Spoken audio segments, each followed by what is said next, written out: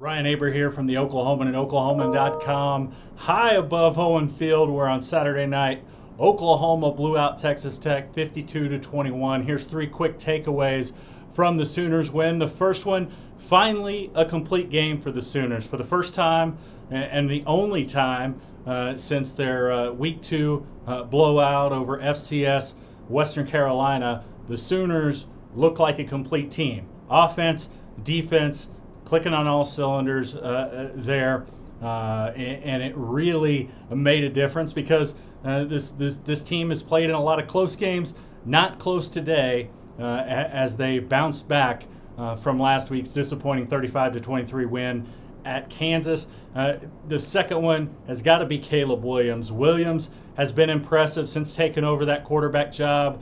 Was never more impressive though than he was today.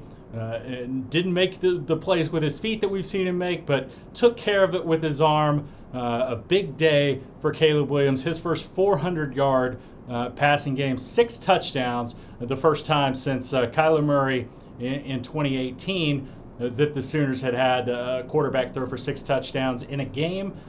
Caleb Williams was fantastic.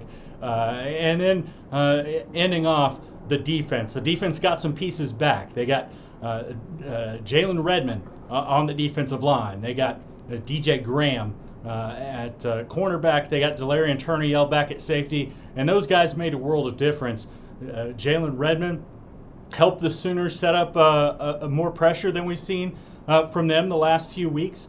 Really helped Isaiah Thomas be able to be disruptive. Isaiah Thomas got his hands on a couple of passes, batted them down. One of them wound up being an interception. Had a strip sack on another, recovered it himself. Isaiah Thomas was fantastic. On the back end, the secondary held up much better than we've seen. Still had some issues with some 50-50 balls. Alex Grinch said they needed to get that cleaned up, but they were much better back there. A big piece of that was Key Lawrence moving from safety, where he'd started in place of Turner over the last couple weeks, to the cornerback spot. Alex Grinch approached him earlier in the week. He was all on board.